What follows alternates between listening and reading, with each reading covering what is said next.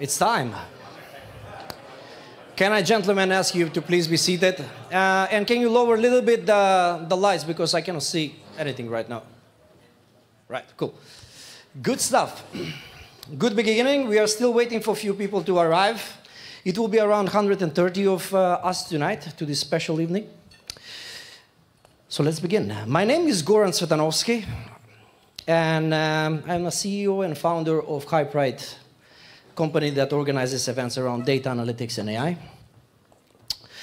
And today, it's not about me, it's about these two gentlemen, so they will run the show, but I will actually start it just a bit. All right, so thank you for attending the second, no, it's actually the third. Third. I was just trying to see if we are counting correctly. So, welcome to the third annual Data and AI Readiness Awards.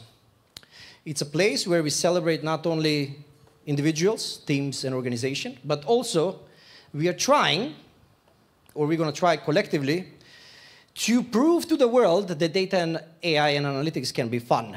Almost as like a long movie weekend watching your Netflix series and etc. So no Netflix today, just their awards. Good. So first of all, let's do this. We are extremely thankful for our sponsors this year that have been supporting us this year, and some of them actually over the course of three years. So this is extremely important for us to keep on organizing this event. So we have our sponsors from HP, NVIDIA, Lenovo, Neo4j, and Data in the building. They have been sponsoring some of the categories, so you will see them on stage a little bit later on.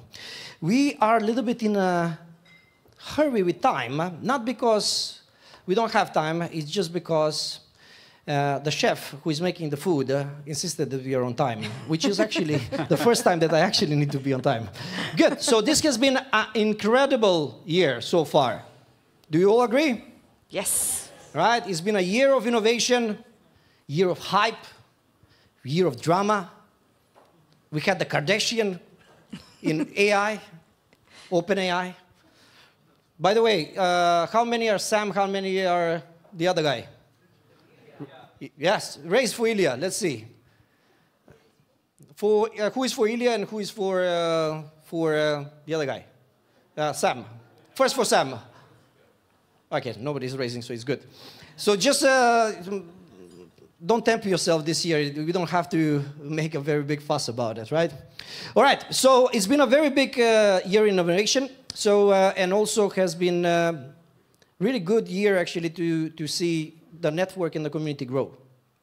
The most important is that we have seen some innovations that have been coming, and we have been waiting for this for a long time. Errol probably will speak about that a little bit later on. So I wanted to demonstrate how innovative you can be at this point of time.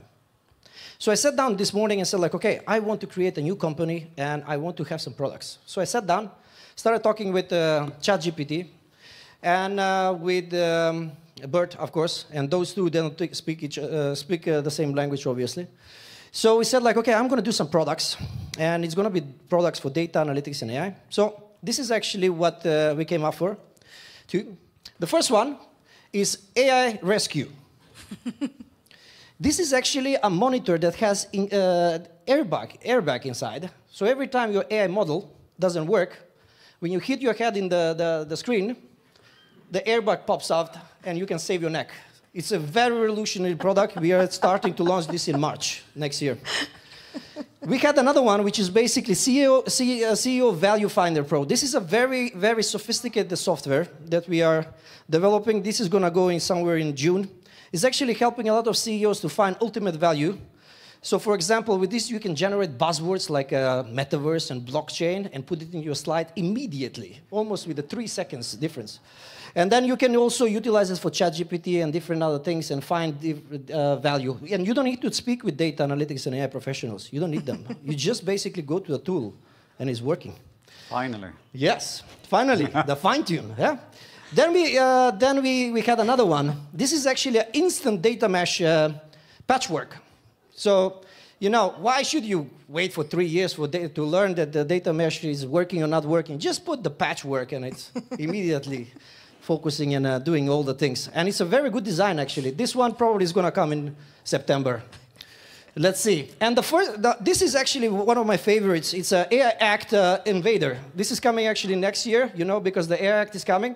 So with this tool, effectively right now, you can bend the rules and avoid any regulation challenges. This one is going premium, so we are charging Apple product thing. I think it's going to be very popular next year. And then the final one is a Data Vanish Pro. This is an excellent product. As you can see, I've been a salesperson before. This is actually really good product because this one erases all traces of financial data involved with your cloud computing. Right? You just basically put this on the whatever you want to have it, and then basically all the financial data is gone. So no expenses for cloud computing, AI computing, etc. So if you want to use this, Data Vanish Pro is the thing. This we are launching as soon as possible because everybody is focusing on LLMs at this point of time. All right. And then also we found, we created a framework which we are trying to deploy next year. It's actually called Enterprise AI Innovation Prevention Checklist. This is actually a checklist that you should follow if you want to prevent innovation with AI in your organization. This is actually all the learnings that we have had this year. In our conferences, we have done it in the checklist. So as you can see, there is like quite a lot of these things. If you want, you can download this directly from the website. So, I hope this was funny enough. So let's move on. Right, so every year we're starting with something, what is new, what is challenging, and how this year has been. And I think that I will leave and not talk too much about this because we're going to summarize with this. Last year we had what if today is tomorrow. And now what if tomorrow is today. Because everything that we really wanted for the past 7 years is a community fighting, actually crying, see us, you know, AI is going to be the best, data science, put it on a board meetings and etc. Everything came true. ChatGPT came, just revolutionized everything. But this is a little bit a strange of a feeling because we succeeded what we wanted to do, but in the same time, we cannot think that this is over, right? But this is actually the beginning. So if you didn't think that you needed a community before in the past 7 years, this is actually the time when you're going to need the community the most. Because there's so much hype and there's so much things happening right now. And nobody knows what is going on. Everybody's trying, innovating in a silo. And the only thing that we need to do is to come together. So the purpose of these awards is actually for you guys to be together. To see each other. To see what I'm seeing. You're the guys who are changing the future. But you need to speak often. So I want to create more instances when you guys meet. That is my legacy. All right, so Data and AI Readiness Awards. It was so quiet.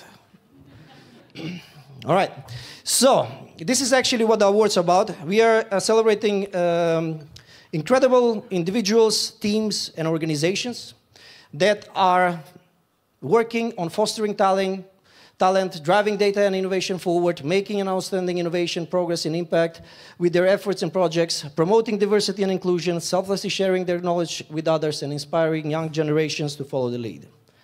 This is what we are doing, because whatever you think that is trivial that you're doing right now is really impacting somebody. So think about it, right? It's very important. So this is how many awards we will be giving this year. It's actually 17 in total, 10 individuals and 7 organizations. We will actually started with 20 last year, so we are keeping it on 17 this year, and I hope we're going to start increasing next year as well. This is actually how the voting and calculation process. So we have a little bit of difference this year. Until this year, the voting and the entire DAIR awards were publicly, it was publicly nominated and publicly voted people. And it was fun, it was very great, but however, the feedback that we got last year is to make it a little bit more serious. So of course, we wanted to make it more serious and started implementing Eurovision into it. So as you can see, we can rip off all the infographics and everything else that is from... so we started actually the process of nomination around August. And we had that open until late October. Then we started actually the voting process for the public sector, for the public audience. And this year we actually selected judges, 21 in total, from 4 different countries. And you can see actually the distribution of those 4 countries. So we have 6 from Finland, 6 from Sweden, 6 from Denmark, and 3 from Norway. Hopefully we'll have 3 more from Norway next year as well. And this is the judges that will take a little bit more work in and basically precedence in these awards as of next year. Now, the important thing is that some of the judges that you will see right now, they are nominated for the individual categories. This is the last time that this is going to happen. And the judges that have been nominated for the individual categories are not actually allowed to vote this year for the individual categories. So we didn't want it to have any biases and etc. So bear with me about this. The individual categories are this year accumulation of votes from the public and then votes from the judges in a ratio of 50-50. Which means that if we had, let's say, 300 public votes, the value of the judges will be 300. Does it make sense? Right? For the organization category, we don't have that because we didn't have public voting. It's all based on the judges. So this is very important for you to understand before we move forward, because the slides that you're going to see, they're going to actually mimic what I'm trying to do, converse right now. All right, so these are all the judges. I want to thank each one of you for taking an active role and helping us to do this. When I started this, I wanted to do a party. And now we have awards, so we need to be serious. So the judges are actually helping me quite a lot, or helping us actually quite a lot to do these awards very on a professional way, and I'm very thankful for that.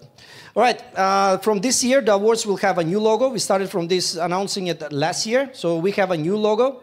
We actually flew down the designer who designed actually the logo. Nenad, you're in the back there, so big applause to you. Thank you so much for figuring this out. So we started with the runes, which was basically the DAIR awards, and then Nenad actually managed to do a very cool logo out of that, which looks like a Star Trek as well. So depending if, you know, but it's a very beautiful one. So this is actually the awards logo. Now, the agenda for today. So we will start with welcoming remarks, finally. Okay. This is not the welcoming remarks. Yes. No. So this is actually just an intro, preparing, winning time while they are serving the food. All right, so this is how we're going to go. So we're going to have some welcoming remarks by these beautiful moderators that we have on stage this year. I will be retracted and just helping a little bit from behind. We will have the first course that is served right now. We will start with the first part of the ceremony, which is the individual awards.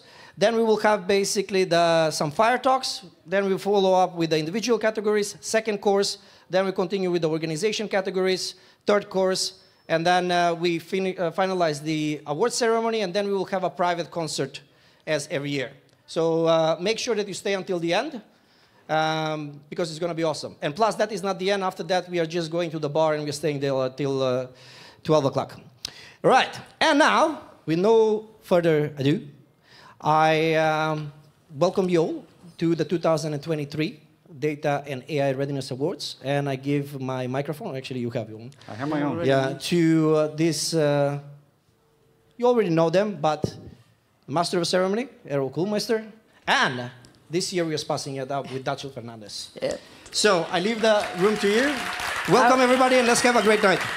We need a little bit of drink, so please.